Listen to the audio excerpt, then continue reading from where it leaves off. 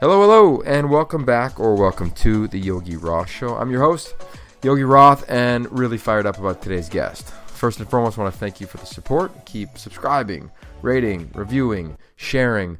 We've hit record numbers over the last month, so whatever you're doing, keep doing it. And of course, if you have thoughts on guests, pass them along. And if you've missed any guests, just go to yogiroth.com/podcasts. We've had some really fun and insightful conversations, and I think today, as we're at the midpoint in major college football, you're really going to dig our next guest.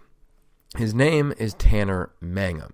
Tanner is now the starting quarterback at BYU, but you're going to get to know him on many other levels. If you rewind the clock, this young man went from under-recruited from Eagle, Idaho, to being the co-MVP of the Elite 11 alongside a guy named Jameis, Winston. From that moment, when his face was all over ESPN, his life changed. College coaches began to call him in colleges that he never thought would call him, but he stayed with his commitment to BYU. He also stayed with his commitment to take a Mormon mission, and he ended up in Chile for 2 years. And when he comes back, all of a sudden, he just throws a Hail Mary in his first game, and again, bursts right back onto the major college football scene. We talk all about that and his journey, but really we take a deep dive into mental health. And many of you know this is Mental Health Awareness Month. And many of us may not know, I did not, that 1 in 5 student athletes seek help with mental health.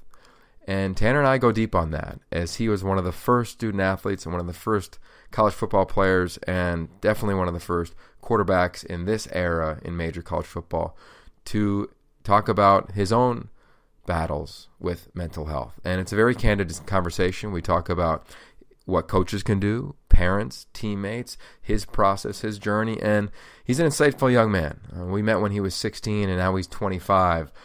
It's crazy to think how fast time went on, but he's one of those guys I've stayed connected with, and he's a guy that has inspired me, and I think he'll inspire a lot of you with his courage. And like he says, quote, "It's not a weakness to get help. It's actually a sign of strength." So I'm going to get out of the way. This is Tanner Mangum. All right, like I talked about in the open, really looking forward to today's guest. So Tanner, welcome to the show, man. Hey, Yogi, thanks for having me. Good to be here. I love it. All right, so as you know, listen to this podcast. It's all about what does it mean to be human, the human side of sport. And for me, I've dedicated my life to seeking and uncovering the humanity within it. And as I was thinking about guests here in season 4, which is a big focus on college football, I've thought about you really since the ideation of the idea. So I'm really pumped to have you on, man, and I'm looking forward to going deep with you. That sounds good. I'm honored. I'm honored that you think of me. I think it's an important topic. I think it's very relevant and something that I'm interested in as well. So happy to help out. Okay, cool. So let's go way back, which is crazy because I don't think I can go this far back with a current college student athlete. I want to go back to prior to your senior year of high school. So what is that, like 2012? 2011. 2011. Okay, even worse, right? So 2011. I know. I always like asking people this question who I've known. Do you remember the first time meeting, and what's your memory there? And I'm going to tell you my first time meeting you. Yes. I remember my first time meeting you was at the Elite 11. Now I'm second guessing myself. Was it at the Elite 11 in Malibu, or did we meet at the regional in Palo Alto? We met at the regional in Palo Alto, and I even have it on video of you and I talking about, what you're going to go do next in a drill. Okay, I didn't. Now it's coming back to me a little bit. I remember meeting at Palo Alto, but I feel like I'm second guessing all my judgment and questioning everything now. You might have to refresh my memory a little bit. Yeah, no. Because I specifically remember really well the Elite 11 in Malibu and just connecting with you and you were there with us every day talking to us. I remember you kind of pumping me up before one of the accuracy competitions, following me around during that drill. And then just kind of bonding from there. But you might have to refresh my memory on Palo Alto. Yeah, well, I think that's the fun part of the question, right? I mean, everybody, I think, we could all say the same thing. I could put a peanut butter and jelly in front of you, and in front of me, we could have 2 totally different memories of it.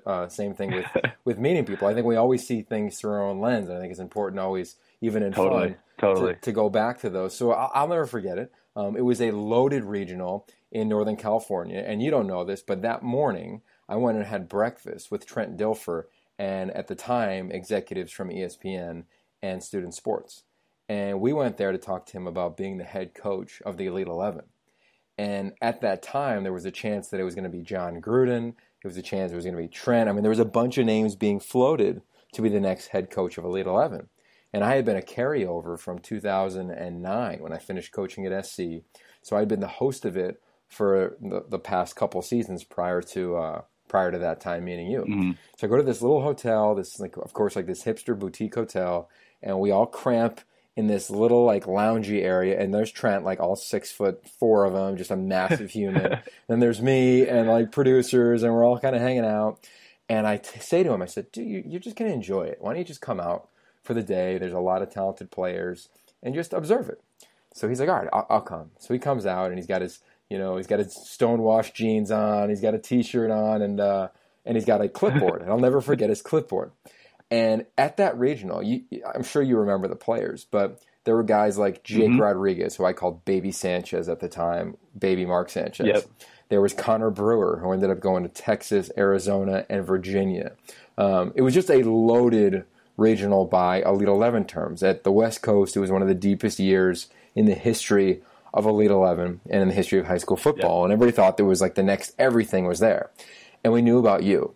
This, talented 6'3", you were probably like a $180, maybe $185. I was pretty skinny. Out of Eagle, right? Eagle, Idaho, or something like that. Correct. Yes. And everybody loved your tape, but we didn't know because you clearly weren't from like the biggest community like all these other guys, like SoCal or Texas or whatever. Exactly. And I was from small town Idaho. Yes, and I love that because I'm small town Pennsylvania. And I remember walking up to you, and so much so the producer, I don't know if I still have it, but he sent me a clip of you where I'm standing next to you, and I go, hey, man, why don't you just go rip it and just cut it loose? And you kind of look at me with just like the smile you have on right now, and you're like, I got it, bro. And it was like the coolest thing going, and I was like, I like this guy. It was awesome, man. Oh, that's awesome. Yeah, so that's how I remember. I love it. That's how it started. And then, of course, we go to the Elite 11 finals, and you were Johnny Accuracy and wearing the yellow Accuracy Championship jersey, running around the field. And what's funny is literally at my home, as we're recording this, the guy who directed the Elite 11 series, his name is Andrew Stefan, his sister, Annabelle Stefan, one of the producers on that show, and he's at my house right now. So we got a lot of people that love you and your story and following your path, man. So yeah, that's I guess where it all began, the Elite 11.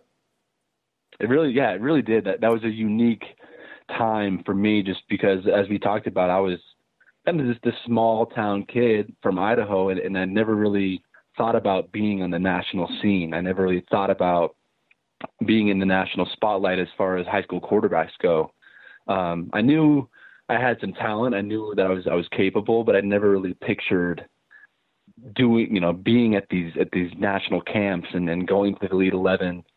And it was an awesome experience just to be able to not only play football, obviously, and interact with some of the top quarterbacks in the country, but just the friendships and the relationships that it gave me, and kind of the family, the brotherhood aspect of it. Like, I still stay in contact with you and Trent and Annabelle and it's George Whitfield. It's just cool to be able to have an experience like that impacts you, for years and for the rest of your life. It really was interesting looking back on it. I mean, you look back on that class, and just to set the scene for the listeners, we're at Pepperdine University, the home of Mike Leach. If you didn't know that, he got a law degree there. But it's Pepperdine University, and it's overlooking the Pacific Ocean. It was the first time I'd ever been to Pepperdine because it's kind of out there, up Route 1 in Southern California. Same here. I'd never been there. Yeah, they don't have a football team, so that means they don't have a football field. So we've got like this makeshift field, but overlooks the ocean, and you're absolutely ripping it, kind of coming out of nowhere. And on the final day, we're about to name an MVP. And I want to go into your world, and I'm going to take you into the coach's world, because you end up being named the co-MVP with someone everybody knows and somebody nobody knows. One is Neal Burcham, who went to SMU and he's now coaching. The other was Jameis Winston. Prior to the announcement, I'm curious what was going through your head. I think I knew Jameis was the closest competition. I think I just knew he'd performed really well, and not only did he perform well, but he just had that charisma about him. Everyone kind of respected him. Everyone knew that he was one of the guys.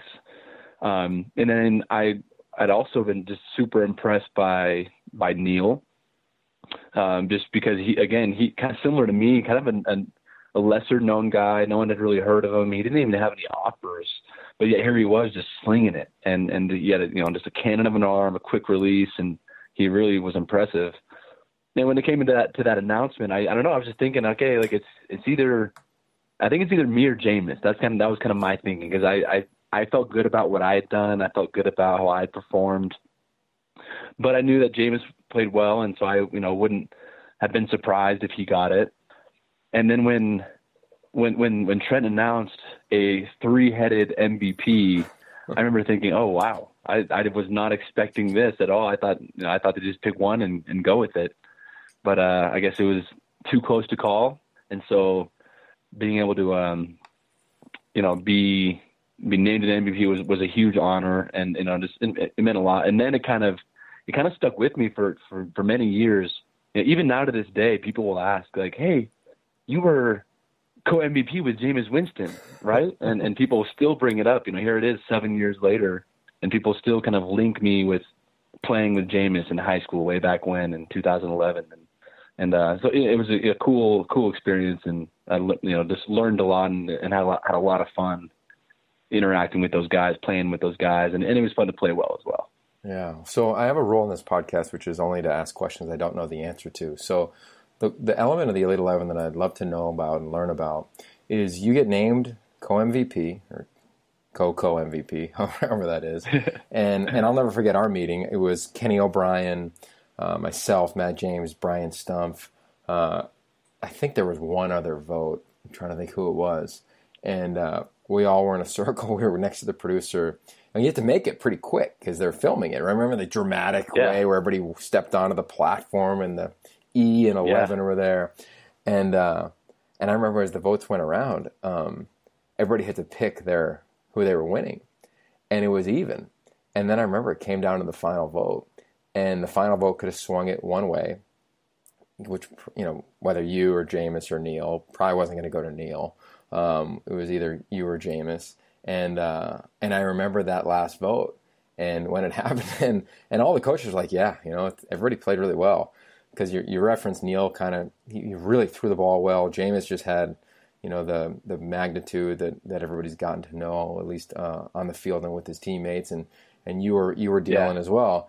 And the producer goes, "Come on, like seriously, there's no way this is terrible television." And we stuck with it because I've been in other TV settings where you kind of make the change for the sake of the television or the programming, and we didn't do it. And that's something I think our staff was proud of, and the producer was just kind of ribbing us for it. But we all had a good laugh. But what I want to ask you about. So that day ends, and Twitter's going. Like, social media is not as insane as it is now, but it's going. And you go from Eagle, Idaho, population, whatever Eagle, Idaho is, but definitely not Los Angeles, to one of the top quarterbacks in the country when this airs on ESPN in, I think it was a 3-part series that year. Did your life change? Mm-hmm. And if so, what did you feel, and what did you have to deal with as you now had a label next to your name? It definitely did change. Even though I was already committed to play at BYU, other schools started reaching out a little bit more, and it kind of opened the recruiting game a little bit. But I was very set on going to BYU, so it didn't necessarily change my mind or sway my opinion. But all of a sudden, these bigger SEC schools, Pac-12 schools, start talking to my high school coach, asking if I'm interested in decommitting. All of a sudden, after the Elite 11 aired on ESPN, I started getting so many friend requests on Facebook. At this time, I didn't have Twitter or Instagram. All I had was Facebook, and so I just started getting all of these friend requests to people who had seen it on TV, and they were messaging me, and just kind of, it was kind of eye opening. And then also, I think it gave me a lot of confidence. It was almost some like affirmation, reassurance that, yeah, like, okay, like you're good. Like, you're a good player and you should be confident in your abilities. And it helped me have a really good senior year. We played really well that year. We lost in the state championship, unfortunately, but I played well, and it just kind of gave me a lot of confidence, and just kind of helped me see that, okay, if I work hard like I've been doing, then I can accomplish big things. Even though I might be a kid from a smaller town, someone who maybe is not as well known, I can still work hard and accomplish big things. So you have this mindset. The world is loving you. You seem to have stayed the course with your mission, which was to go on a mission. I think when people see that from the quarterback standpoint, you look at history and quarterbacks who've gone on the mission, everybody doesn't always come back and rip it. So I'm curious for you. You're in this conversation as one of the best quarterbacks in the country. Did you think again about, hey, I'm going to go on this mission? Or were you like, I might be able to go be like an NFL player? I mean, 86% of the quarterbacks in the league are Elite 11 quarterbacks. Their trajectory is, what the Elite 11 has done for quarterbacks, or at least the stigma and label and opportunity it gives some guys. So I'm curious if you had this, inner dialogue around that thought, or were you set to go? I really was set to go. I think I just had it set in my mind that I was going to go and nothing was going to get in the way of that. And I remember at the Elite 11 talking to guys about the fact that I was a member of the Church of Jesus Christ of Latter-day Saints and that I was going to go on this 2-year mission, and people were kind of confused a little bit. And then I also remember going to the Under Armour All-American game in January in Florida, and the same thing, people asking me about the church and my religious beliefs, and the fact that I was going to take 2 years off to go to a foreign country and teach people about Jesus Christ and the gospel and things like that. And people were just so kind of weirded out. They were like, why? Why would you do that? Why would you take 2 years off? Like, you're just throwing everything away. But I don't know. I had it set in my mind. I had it set in my heart that I wanted to do it. I knew it was important, and that it would be a good thing for me, that I would learn a lot of important life lessons. And I knew that football, though a dream of mine, it wasn't everything. There were still other things that I wanted to do and other things that I wanted to accomplish. And so despite the notoriety and the fame that came that year, it didn't really change my mind, just because I knew it was such an important thing and something that I'd set my mind to. I love that, man. And we have another guy, Tanner Mangum, who you probably have gotten to know a little bit, who's Elite 11 quarterback, committed to Stanford, and he's on his mission as well. And I love it. I think you're such a great example to young men who can think beyond football and utilize football to enhance their life and take the things from their life and pour them back into the game. And I think that's a different lens to look through. So you go to Chile on your mission. And I'm curious what skill set you bring back when you get to campus.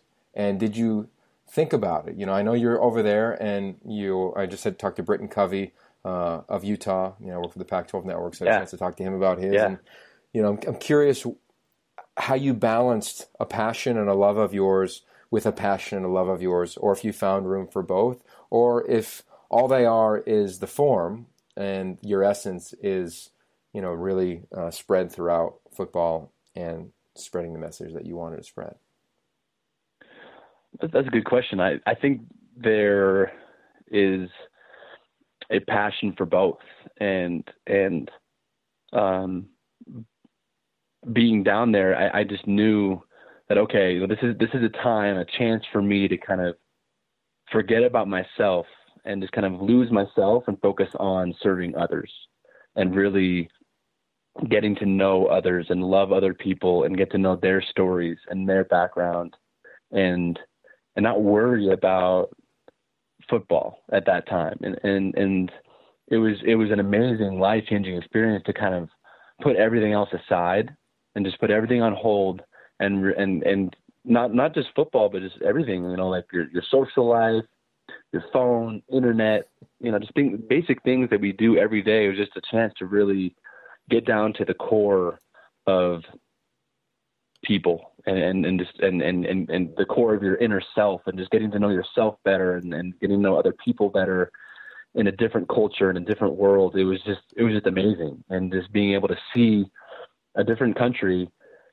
and see a different culture, and to be able to connect with them and live with them and see that we are so alike. There is so much that bonds us, that connects us, that regardless of where we're from in the world, we all share that same sense of humanity, that same heart, if that makes sense. And it was just a really cool opportunity to be able to do that.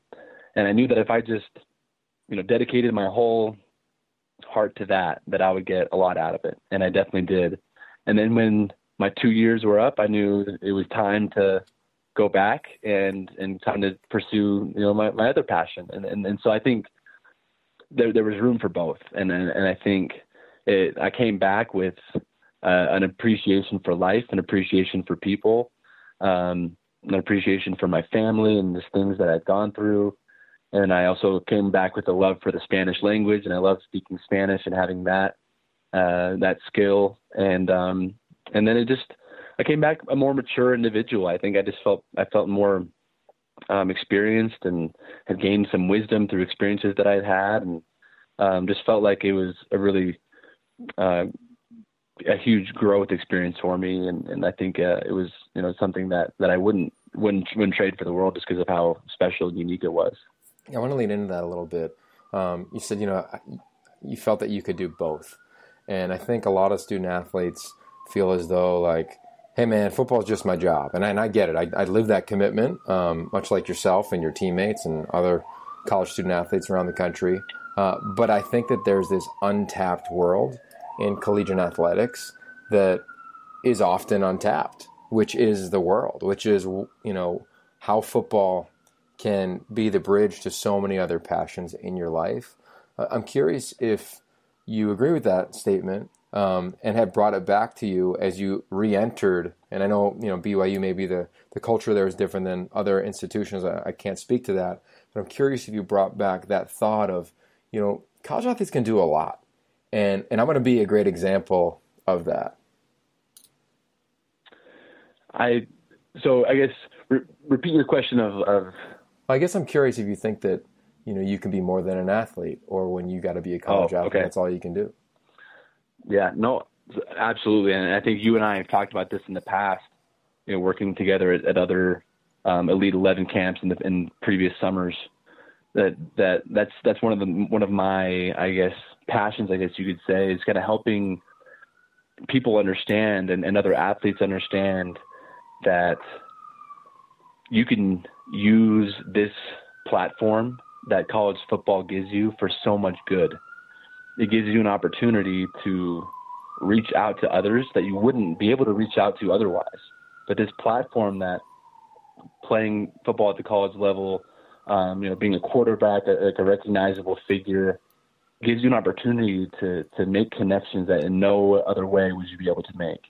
And that football is an avenue, it's a vehicle that can set you up for the rest of your life if you choose it, if you choose to make it that. And it can allow you to connect with people, to network, to come in contact with different organizations, different nonprofits, different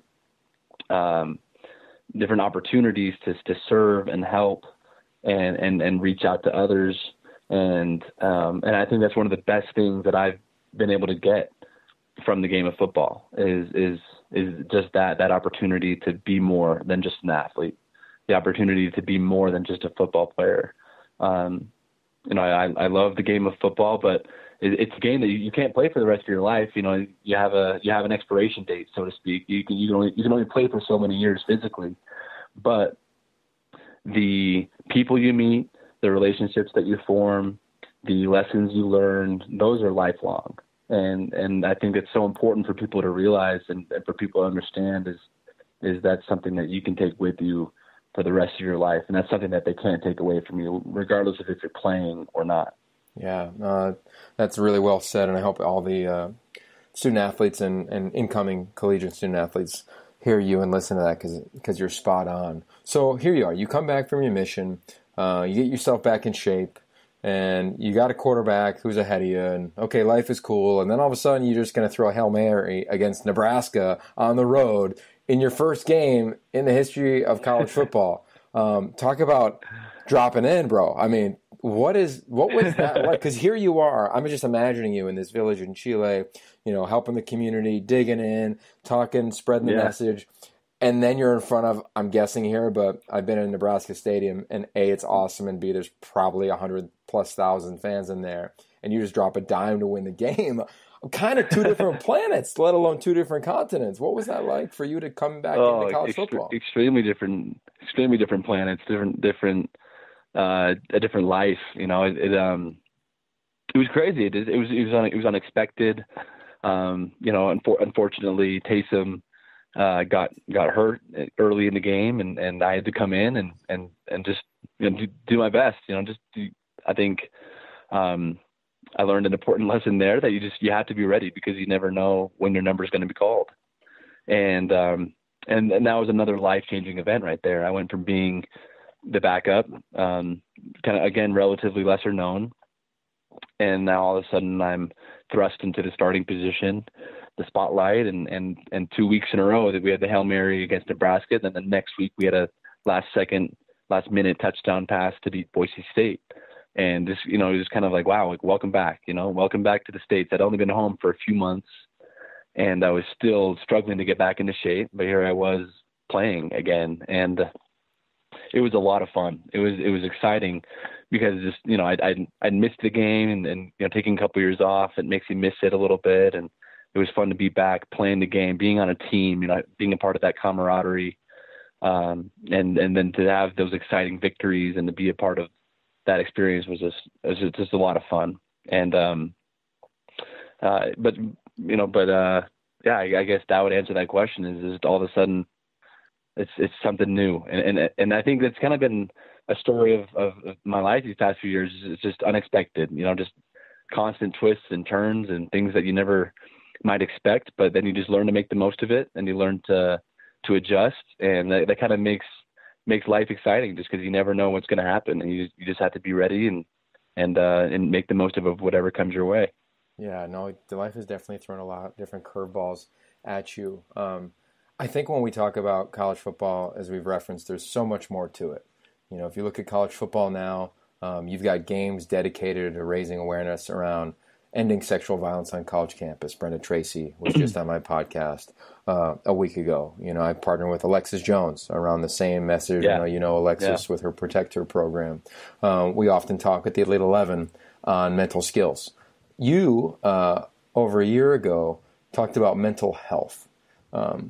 Curious if you could take us through your path there, and not only why you decided to share a part of your story, but what the reaction to that has been for you. Yeah, I'm more than happy to talk about it. It's been, over a year and a half now since I first publicly announced that I'd been dealing with some depression and anxiety. It kind of started after that 2015 season. It's kind of when it started to really hit me. I just really started to feel constantly stressed and worried, and would just beat myself up over little mistakes, was constantly agonizing over everything. I had trouble sleeping. And then that kind of led to a depressive state where my body just kind of wanted to shut down. I kind of lost my mojo. I kind of lost my desire to be social. I didn't want to talk to people. I didn't want to go home. I didn't want to really do anything or feel anything. I was just really kind of in a bad place. But I was able to, I decided with some encouragement from my parents and my family to go see a counselor and go see a therapist and just talk about it, kind of get some help and figure out what was causing this and kind of get to the root of my anxiety and my depression, and I was able to get some help. I started taking some antidepressants, and throughout the next year, like from 2016 to 2017, I just started to feel a lot better and kind of got back to being myself. And so I decided in April of 2017, it was Mental Health Awareness Month at BYU, and a lot of students and faculty were sharing their stories, trying to help reduce the stigma surrounding mental health and to encourage people to get help and to let people know that they're not alone.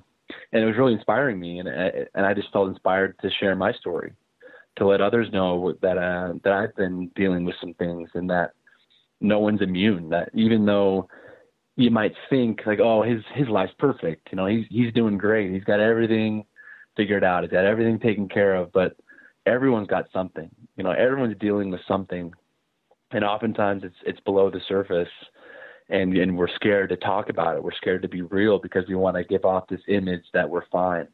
We want to portray ourselves as just strong, perfect individuals. And so I just felt like it would have been kind of selfish of me to get that help, but then not help anyone else, if that makes sense. Like I wanted to share it because I'd gotten some help, I'd gotten better, and I wanted others to feel that way too. I wanted others to know that they're not alone, that they can get through it too. And so I just decided to share via social media my story, my experiences with mental health, and the reaction was incredible. I mean, just, my messages on Instagram and Twitter and Facebook were just going off, and just people, thousands of people reaching out saying thank you, letting me know about their stories or their family members or loved ones' stories, thanking me for helping reduce the stigma, letting people know that they're not alone. It meant a lot to them to hear that here it is, high functioning college quarterback was also suffering a little bit, and it kind of made them feel normal. Kind of made it feel like, okay, I'm not the only one. Like, at least, we're in this together. Mm-hmm. And the news articles came out and news stories and things like that, and it just all of a sudden gave me this platform to go speak at different events, to go speak to different groups. And it was really cool to have that support, to feel that I was loved, that I was not alone, and that I could reach out and help others and make an impact in other people's lives. And just by sharing my story, I was able to connect with so many different people and make a difference in people's lives. And it was really fulfilling and rewarding to be vulnerable, to be real, to be genuine, and to open up and admit that I was struggling. And just by doing that, it was a very, like I said, fulfilling, rewarding experience. Curious, and thank you for sharing that. It's beautiful, and your article and your piece will be linked in the show notes and the blog page. But I'm curious, when did you tell? Who were you most fearful about telling about that, and when did you tell them? I was most fearful of how my coaches might react. I had talked to my family a little bit about it, and my friends, some of my best friends who were on the team, but I knew their love was unconditional. I knew that they would love me no matter what. They'd be there for me no matter what. But I was a little bit hesitant to bring it up to the coaches and that world, just because I think that's a big reason why there's a stigma surrounding mental health among athletes, is because our whole lives we're taught to be tough, be strong, fight through it, push through it, mind over matter, toughness, and the sense of hyper masculinity. And, if you're weak, then you can't play, like only the strongest play and things like that. And so it's kind of ingrained into your psyche that you can't show weakness, that you have to be tough. And so I was a little bit nervous just to see how they would respond, to see if they might view me differently or be hesitant or, use that against me in some way. But it wasn't like that at all. My coaches were very understanding. My head coach, Coach Take, spoke in my behalf, supported me in very public articles. My position coach at the time and coordinator, Ty Detmer, was very understanding. And yeah, it was great that they were happy that I'd gotten help. They were happy that I had taken my mental health seriously and taken the steps necessary to get help. And it was very comforting to see that everyone was so supportive and understanding. I think that's a fear people have when it comes to mental health and other things.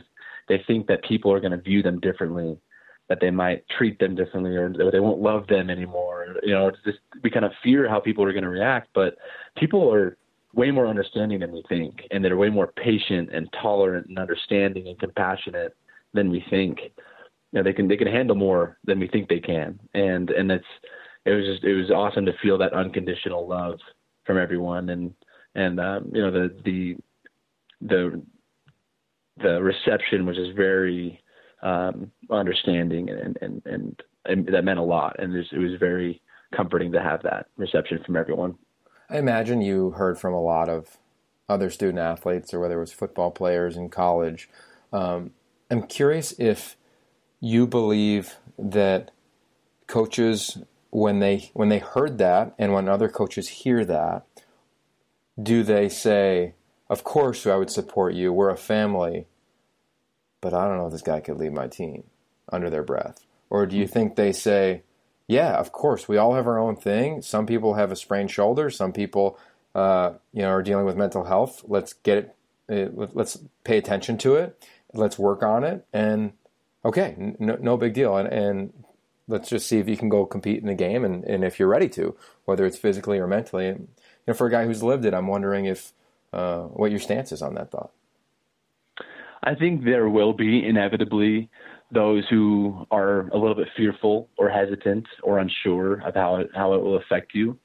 I think I can say for a fact that NFL scouts who have come to BYU, they've talked to our coaches and training staff and strength staff, and a couple of my trainers have told me that they ask about the mental health thing. They ask, is he okay? Is he good?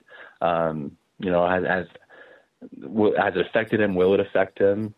And so I know inevitably people are going to ask about it, and maybe a little bit unsure. But at the end of the day, I don't really worry about it, just because it's my story, and I own it. And if someone wants to treat me differently or view me differently, then that's their choice, and then that's their prerogative. But I'm not going to let that fear of what others might think change me, or prevent me from being myself and being real about my story. I don't want to hide or be ashamed of it. I want to own it, and because I know how much good it can do, for others who are dealing with similar things, and I'm proud of the steps that I've taken to get help, and I've seen the difference. I've seen, I've kind of I've come out the other side in a way, and so if they want to be fearful of it, then that's okay. But if you really know me and you see me and you really know the story, then I think it's a good thing, because it's something that I've learned from, and something that I've been able to turn into a really positive building experience. Yeah, and you know what? I love that, man. I applaud that, and I think for a guy who's been around major college football for 18 years, which is more than half my life now, and who have played it and coached it at a high level, and now around high school athletes, and my analogy to high school kids is, when I was in high school, or even you were in high school, we were on the first or second floor of a building, and when our career ended, we took a fall, but we probably sprained our ankle. Now, with the advent of social media and rankings and recruiting and pressures, etc., student athletes are at the fifth floor, and they're 50 feet up.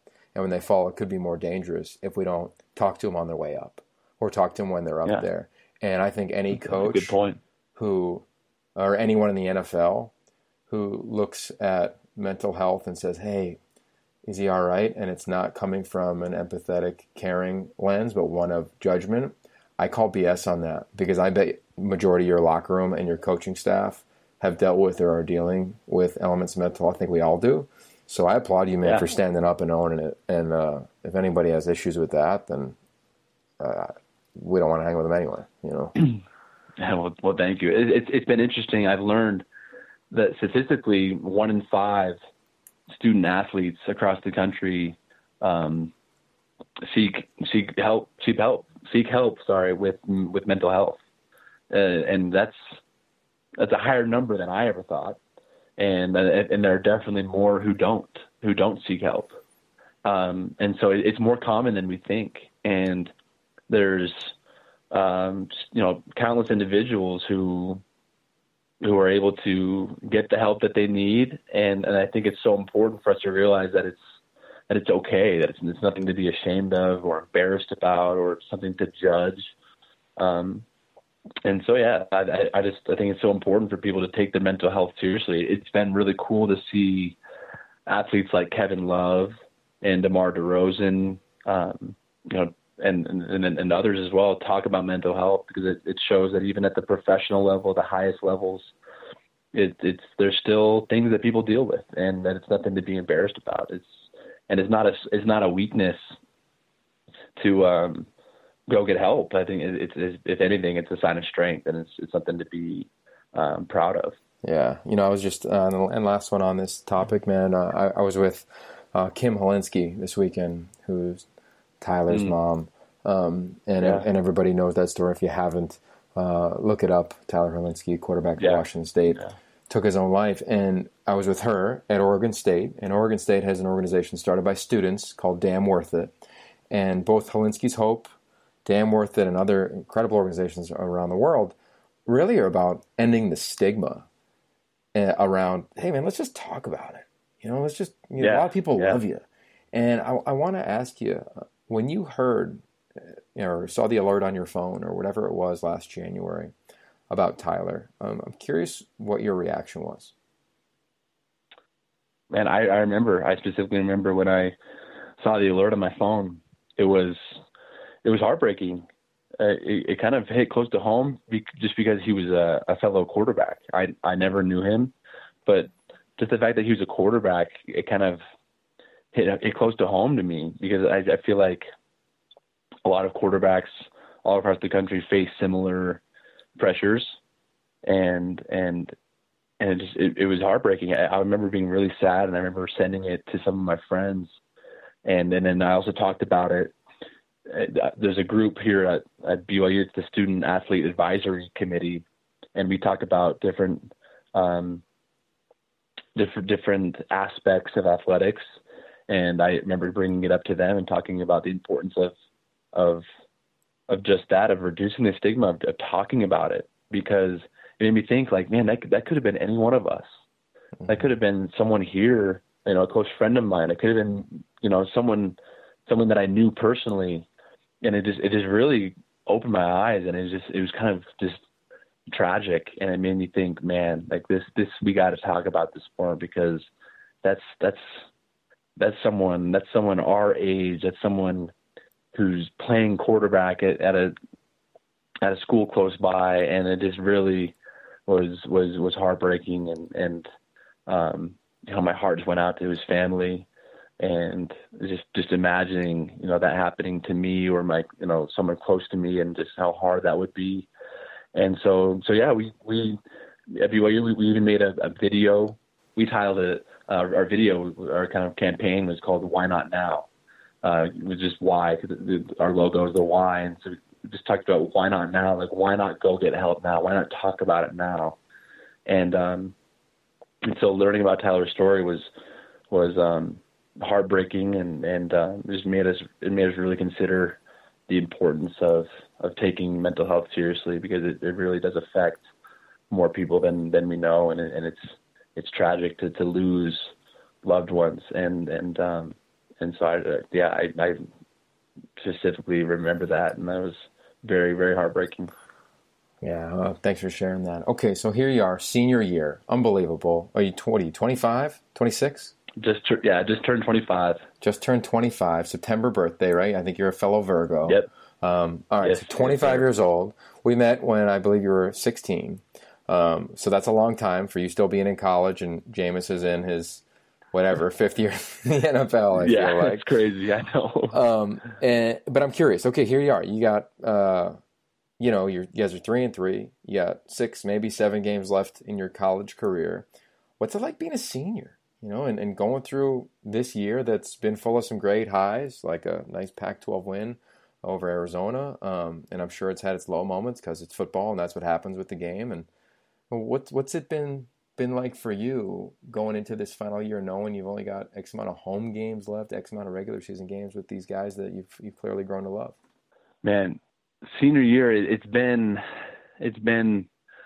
kind of surreal in a way. It almost hasn't hit me yet. It's gone by really fast. I talk about that 2015 season where we beat Nebraska and started off that season with that high, and then I think about everything that's kind of transpired between then, and a lot has happened, but it's gone by really fast.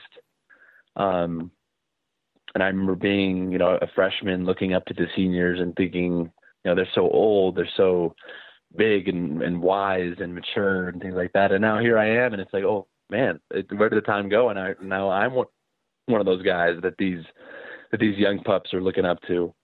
And yeah, it's just kind of surreal. It's weird how it happens.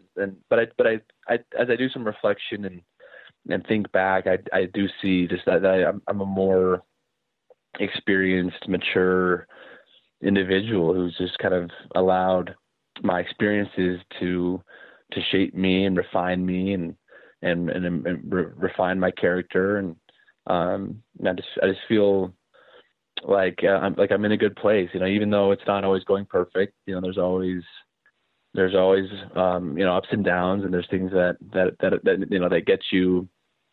get you down and get you a little frustrated. Sports isn't easy. You have the highs like you mentioned, but then you have some lows too, and that's sports for you. But I feel like through all of that, regardless of the highs or the lows, I feel like I'm more steady. Like my personality, my character, my resilience, just more constant, more steady.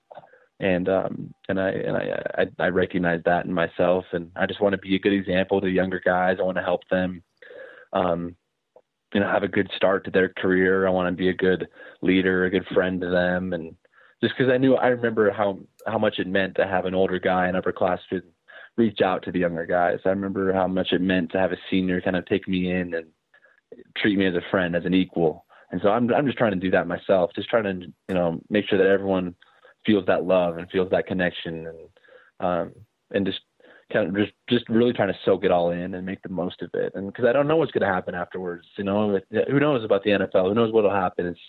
It's the dream, but you never know, how long it's going to last. And so I'm really trying to enjoy this time spent with my teammates. These are my best friends. The guys that I've met here since I've been at BYU are the friends that I'll carry with me forever. And so I just want to enjoy it and make the most of that.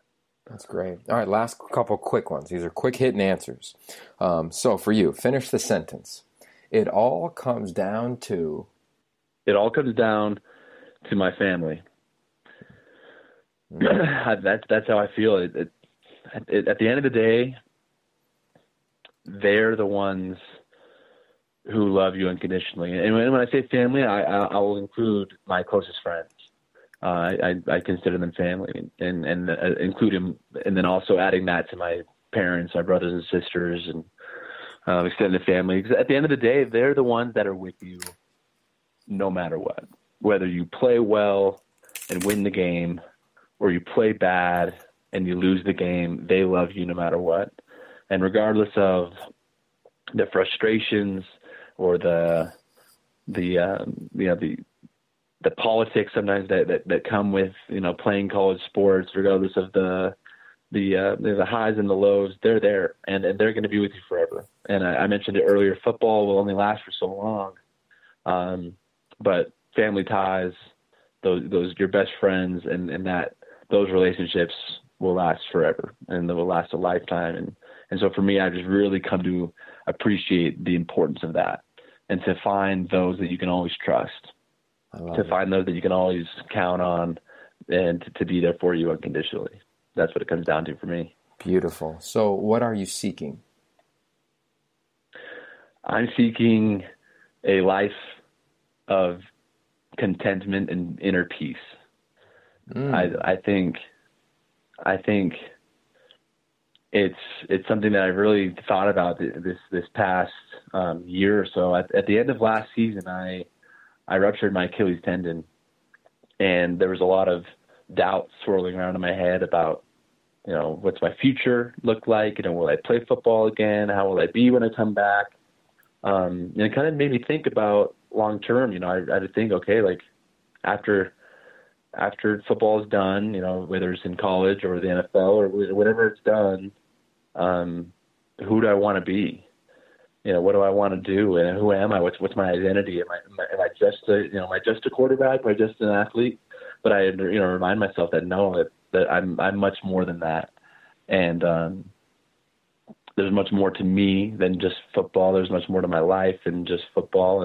But I want to use the lessons and the relationships that I've gained from football to help add to that life of peace and contentment.